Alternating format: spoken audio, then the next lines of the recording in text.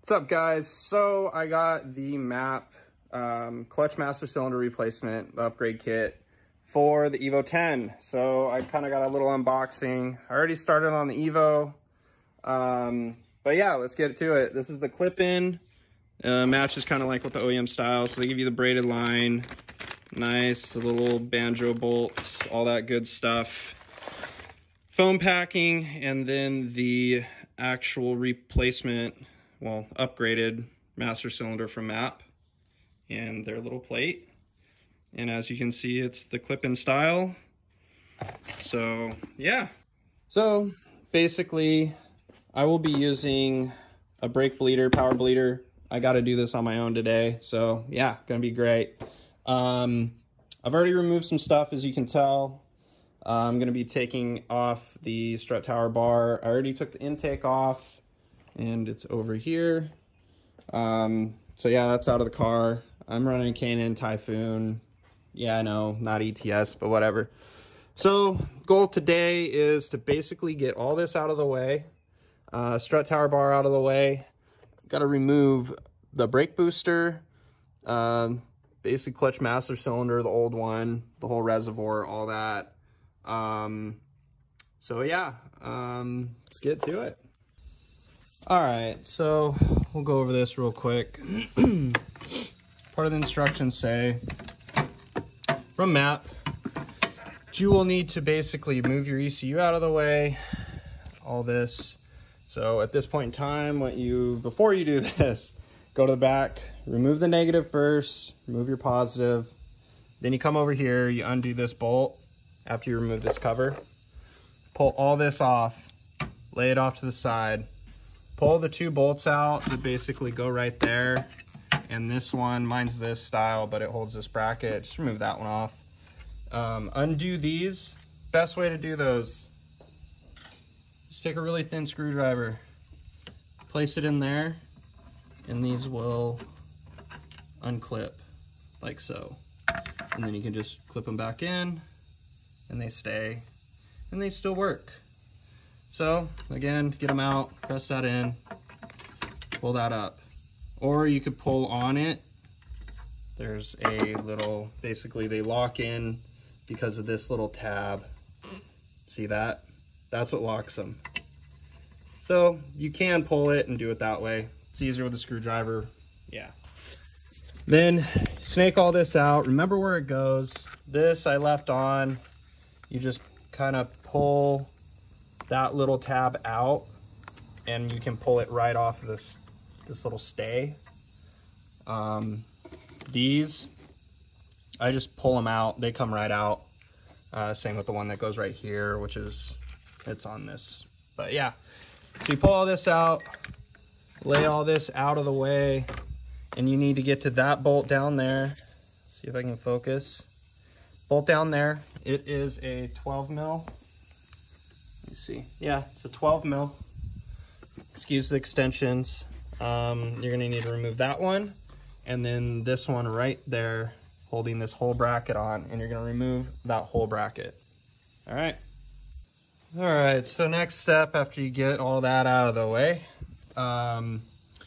you have to get this retainer clip off your clutch line. So this clip, it sits in here like that. So it basically, you know, presses up against this little thing, holds this in place. Your best option, hit the corner down. It'll rotate it out, and it'll leave a little tiny gap. You can see where the gouge marks are. So this, if I could get it back in right now, sits in like that. This goes like this. So when you hit it down, it's going to create a gap in between here and the bottom of this, and then you can stick a screwdriver in there and just pry it up, and it'll come out. And then you just slide this up. Oh, come on. Kind of hard to do one-handed, but like that. Comes out.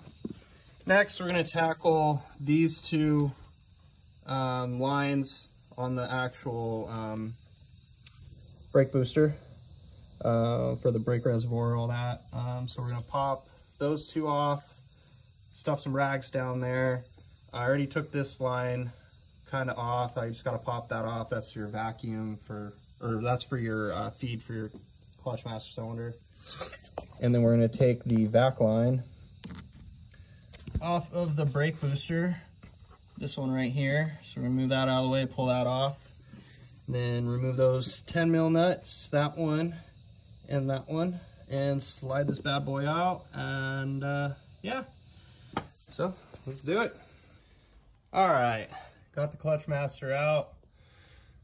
Basically you twist it clockwise.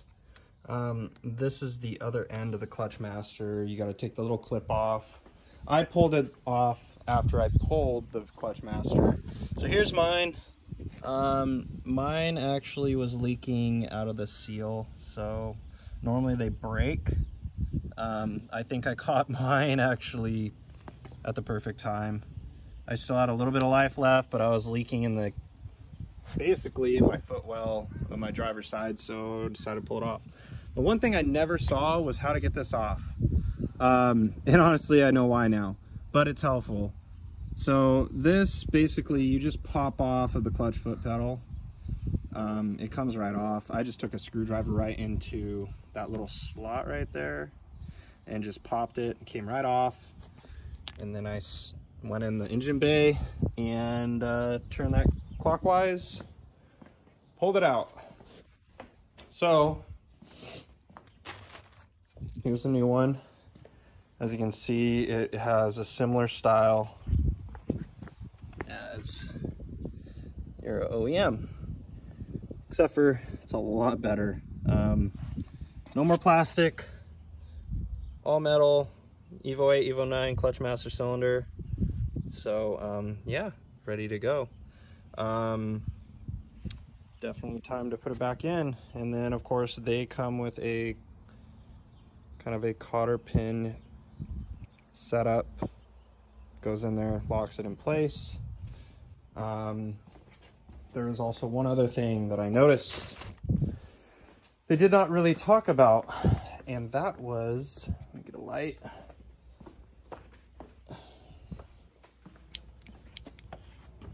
Getting access to that.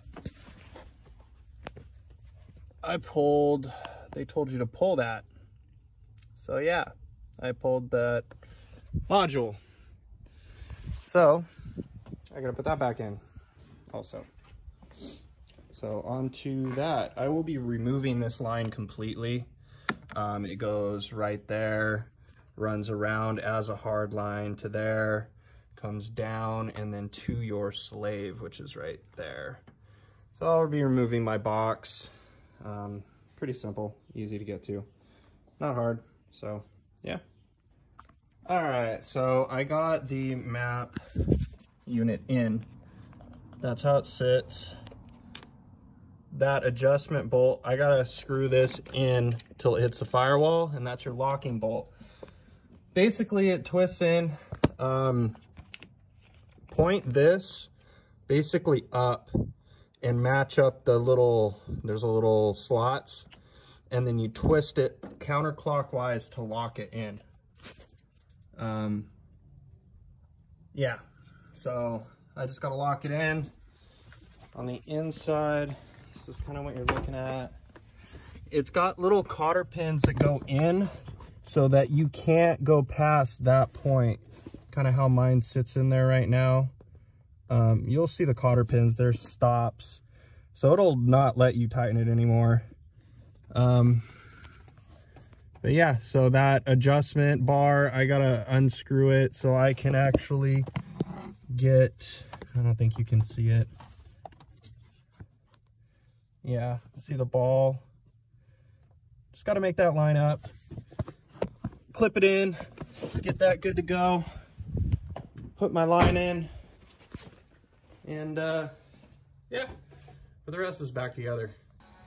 Honestly, one of the things I don't like about the map version is AMS. They give you little rubber grommets and everything slides right into these original holders. I'm gonna put something on this line. I do like how it routes the same as OEM. Tucks back there, you get plenty of room. well, to me, it's plenty of room in between the brake booster and that banjo bolt. Luckily you have this here, so you can kind of lay it up against there. I didn't want it closer to the brake booster. I wanted something that it could rub against that wasn't going to wear through the braid.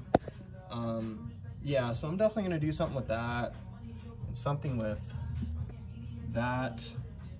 I'll figure it out, but overall I like the fitment of the map one, but yeah, not bad.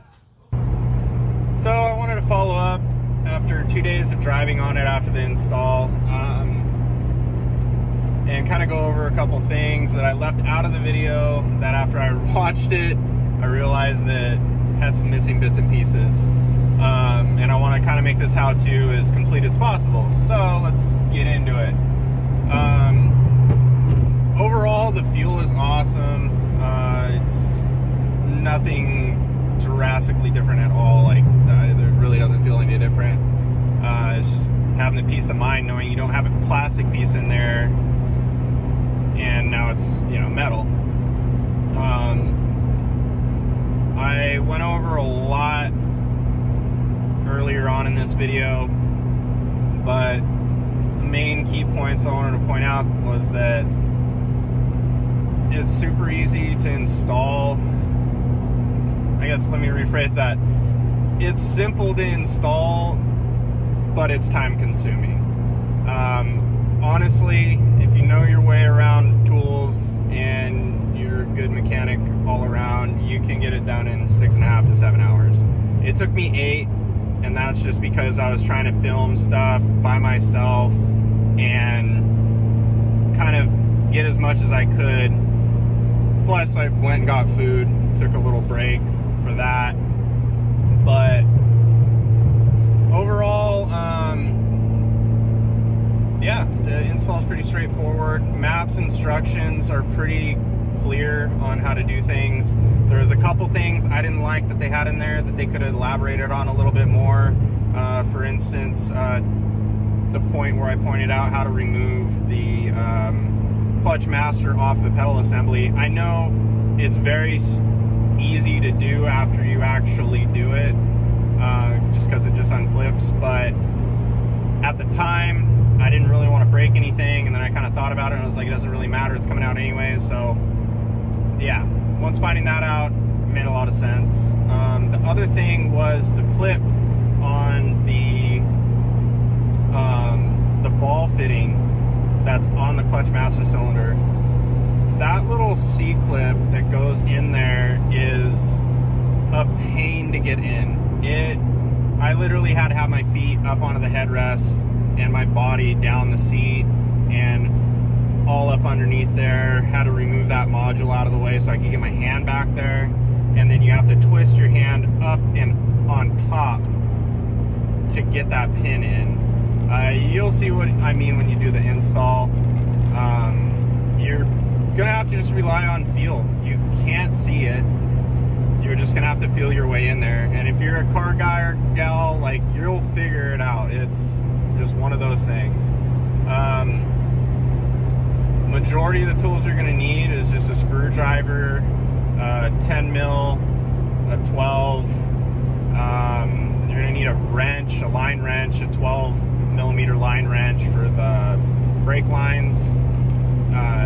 Like I said earlier, with bending the brake lines, you're gonna have to bend them a little bit to get the brake booster out of the way. Just take your time, don't kink the lines, and you'll be fine.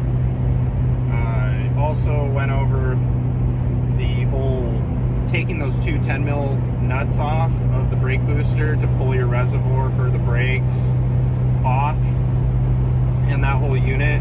You don't have to do that. I ended up not removing those nuts. I left that whole thing together as one piece, and I just went underneath, undid the 4 bolts for the brake booster that's in the driver's side footwell, and took the little cotter pin out of the pin and took the pin out of the actual brake pedal, and then just pulled it all out as one unit. the lines were kind of in the way. I tried my best not to, you know, bend them, but in the end you just have to. Just be careful. What else was there that I noticed? I did not like on the braided line that map gives you how they didn't have the grommets like AMS does. AMS did a great job on that from the looks of it, how they actually incorporated those in the lines and put them in the right location so you can just clip it into the OEM clutch line mounts and have it do basically a factory location for that. I came up with my own solution. I have stuff laying around normally in the garage that I can just come up with real quick for instances like that. So honestly, if you go get some grommets that'll fit in the little location and can fit over the braided line, that's like your best bet. So other than that, the kit was well put together. I like it. The fact that you just do the clip in, you tighten down that locking screw, and away you go with no drilling or any of that grinding that you have to do with the other kits. It's so nice that way, and definitely helps out on the install. I did mention cotter pins in the actual clutch master cylinder splines, the portion, that little adapter plate. They're not cotter pins, they're roll pins. I know I mess up the name of them, I'm sorry, but the roll pins, I like that they're there so that you don't overturn that portion. Basically, that clutch master cylinder can't turn any further than it absolutely needs to go, so it actually locks in a nice solid position. And then when you lock in that set screw or that locking screw, it's nice and solid. It's not going to go anywhere.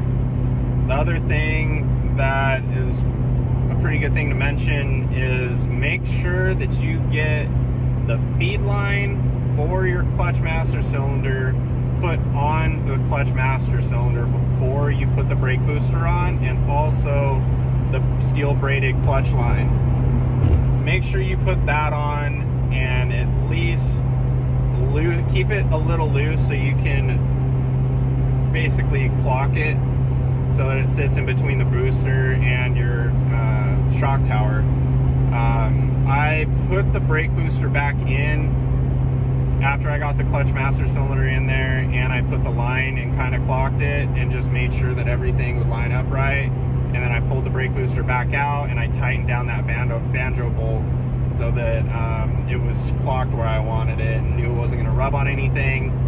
And then I proceeded to put the clutch or the brake booster back in, tighten down all 4 of those bolts, and then put the linkage back together and went ahead and started bleeding the brakes.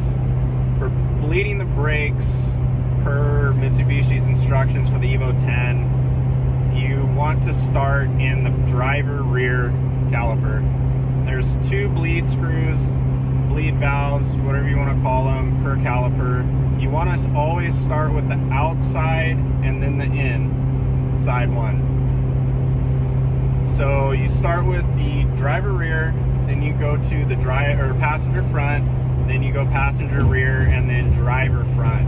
The clutch master cylinder, the OEM, usually goes out around 80K. I got lucky and got to 90. A lot of people were surprised I made it that long, but yeah. So after I did my brake bleeding, I went to the clutch pedal and got all the air out of that with the bleed screw. A lot of people get rid of the restrictor pill so you have a more consistent clutch feel. I got rid of it a long time ago.